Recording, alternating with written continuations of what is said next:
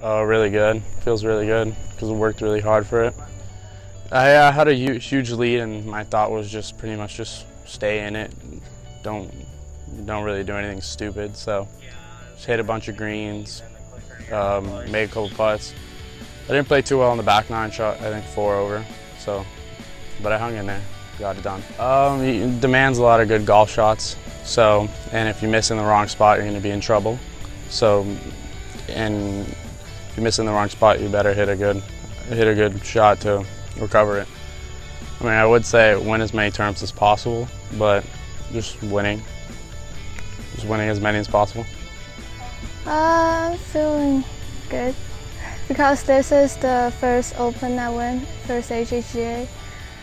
The final round, like just hit on the fairway, hit on the green, and then put the right speed, and then if you right line going to hole. So it was really challenging for me because normally like I play well in the sunny days, and then but after her first shot she hit in the water, so I'm thinking just make a par and then you will win, and then make the putt and get a birdie. So it was good. Win more tournaments and get a full scholarship with college.